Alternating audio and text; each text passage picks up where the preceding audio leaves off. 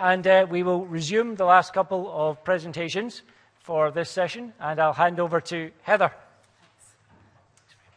Thanks, William.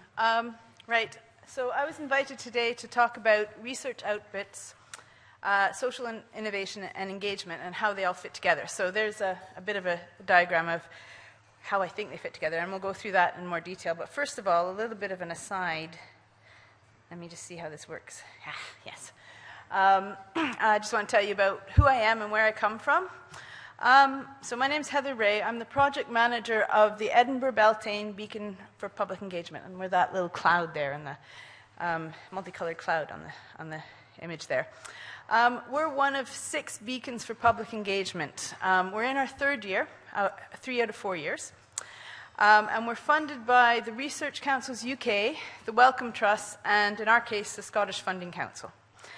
So we have beacons all over the UK. They're not regional beacons. They're actually each a different experiment in culture change. We each have the remit of embedding a culture of public engagement in higher education institutions in our particular partnership.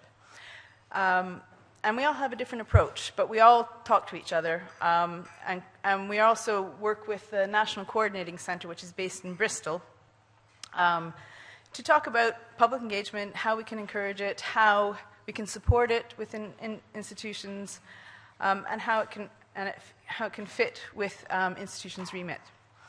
Our partnership is one of the larger ones. Academically, we've got, well, now we're down to 5 partners because ECA is part of the University of Edinburgh, but we've got basically all the HEIs in Edinburgh and UHI for good measure as our partners. And we're supposed to try and change culture in all of those places, and they all have different cultures, and it's great fun. And how we've gone about doing that is, as I say, doing lots of different things about just generating discussion, providing support, providing some resources through our websites, and creating a network, if you like, of people to support each other to do engagement. Because the reason that we got the funding was there's actually a lot of engagement going on in our institutions. But they're doing, basically, it's happening despite the system. And we want to make the system encourage it. So, Next. So back to the main thing that I'm supposed to talk about, these research outputs. So I want to just clarify what I understand to be research outputs, because, excuse my ignorance, I've not been in your community for too long, but they can be seen as, by some people, as the papers, the journal papers that have been put out, but I also see it as the analysis that's generated through graphs, the data behind that, but also the side products, the byproducts, if you like. Perhaps the digitization of artifacts, or the creation of digital things, either engineering aspects or even artistic stuff. So that's another point, is that my remit covers all disciplines, not just, some people think it might just be sciences and technology, but in fact, we're concerned with the public engagement of all research that is being done within our institutions. So the other thing is that one of the things that I have a concern about, and I'm not sure that's true, but it sounds a little bit like what a lot of people think of as the audience for these things are other researchers. And that is definitely one audience for it, but I can see a wider grouping of people that could benefit from these outputs. Just simply, it could be school teachers who need material for their curriculum, to develop curriculums, to bring curriculums up to date. It could be patients looking for information on analysis and seeing if the actual data is relevant to them.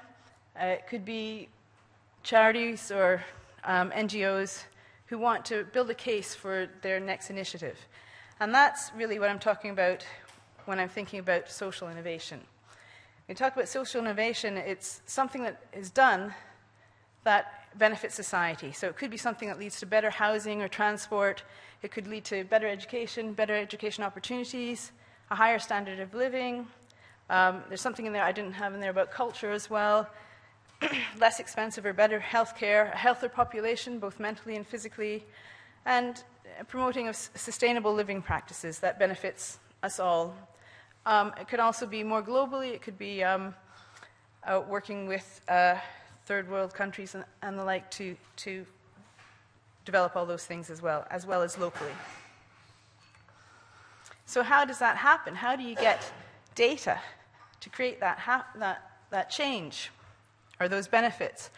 Well, at the highest level, you can think of it as being policy changes, but policy changes based on evidence that data produces.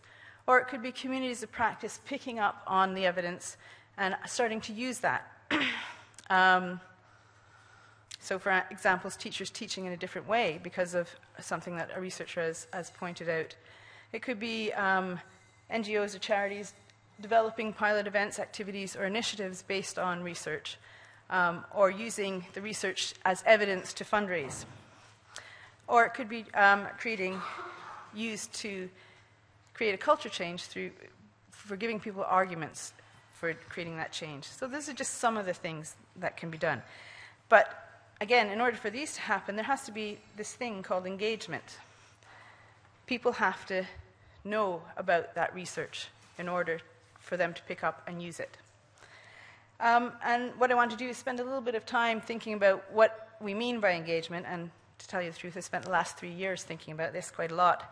And I've developed this model. It's based on a large field of work in public participation that has gone on, so it's really quite developed. And they have this concept of a spectrum of engagement, from simply, at one end, informing people about what you do, all the way into involving people into decision-making, delegating, giving them the power to make those decisions.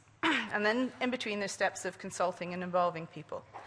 And so I've done that, and I've done a couple of things. I've taken that spectrum and changed it in a couple of ways. I've done a bit of a mapping along the bottom of examples of what academics might do on that spectrum. They might write books, that's informing people what they do. They might give public lectures. They might create interactive exhibits, that's sort of more getting people involved in their own learning, if you like, or and also the people can feed back into the research.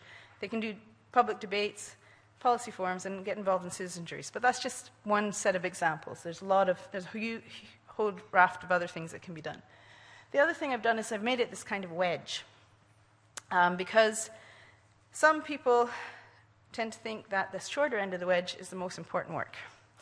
And yes, in some ways, getting people involved in decision-making or running their lives is a really valuable outcome. However, not everybody has the time to be involved in every decision that's made.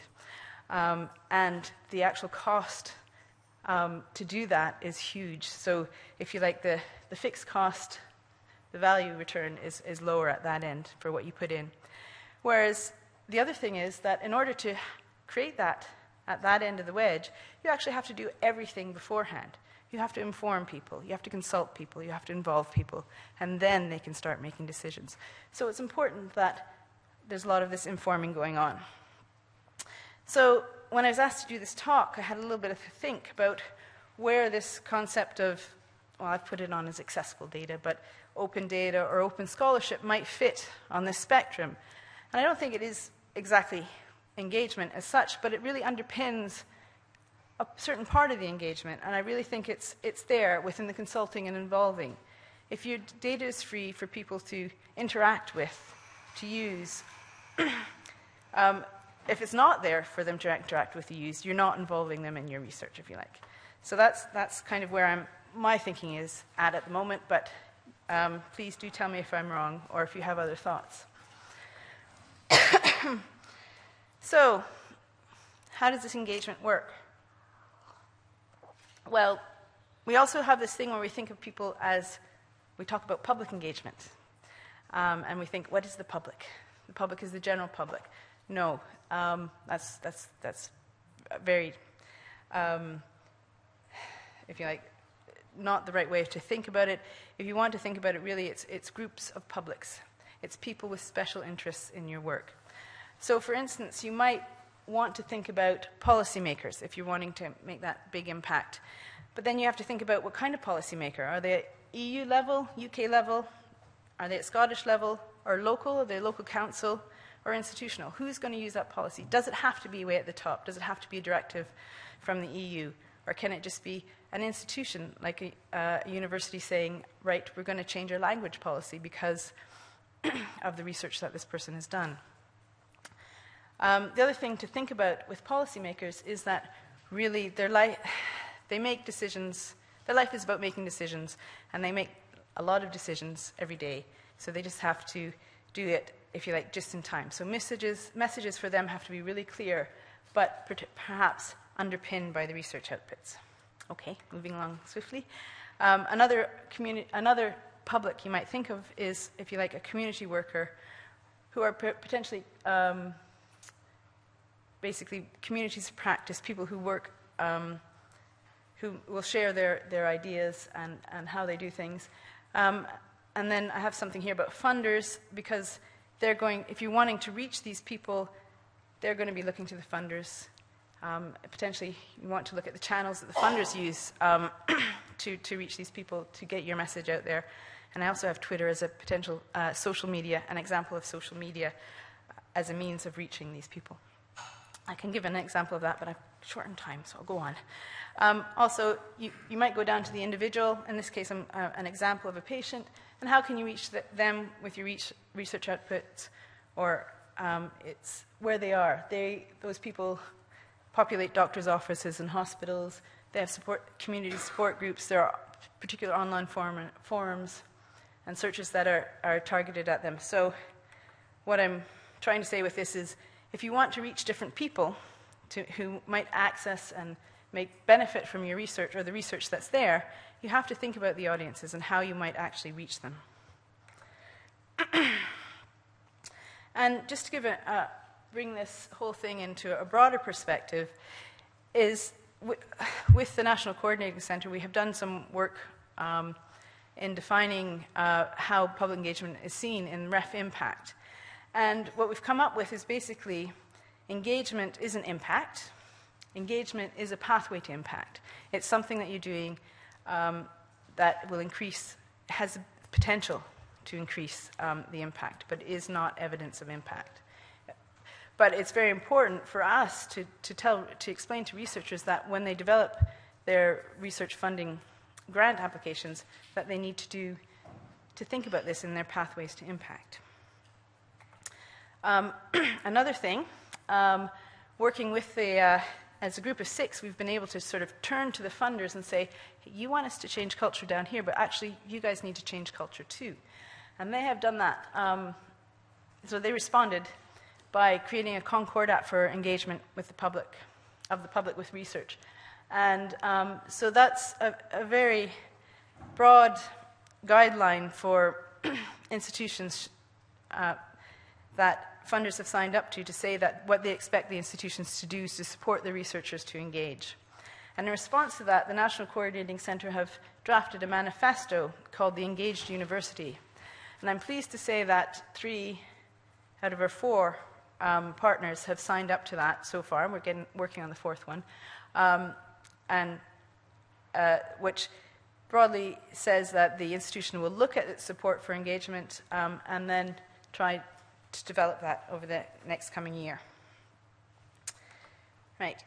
So finally, my call to action to you is come to our conference, is particularly if you're a Scottish researcher or working in Scottish academic institution.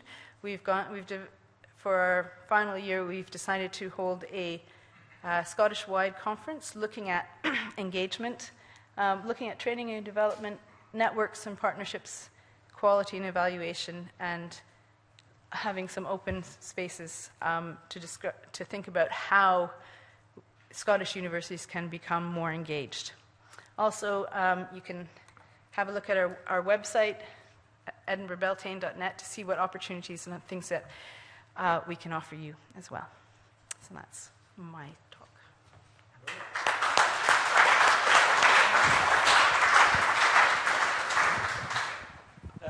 Thank you very much, Heather. That was perfect timing, and that looks like a really interesting conference. So there you go. I hope somebody's tweeting some of that.